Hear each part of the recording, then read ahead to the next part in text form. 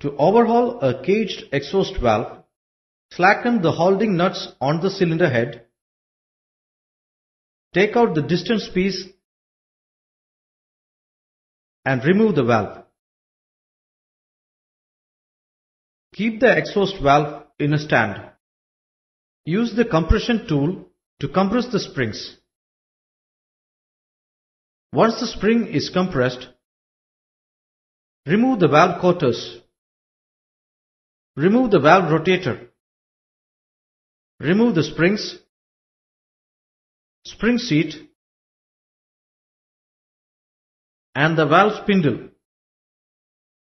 Separate the valve seat and the valve jacket. Remove the cooling water O-ring. Check the clearance between valve spindle and guide. If it is greater than the set limit, renew the valve guides and sealing ring. Renew the cooling water O-ring. Join the valve seat and the jacket back.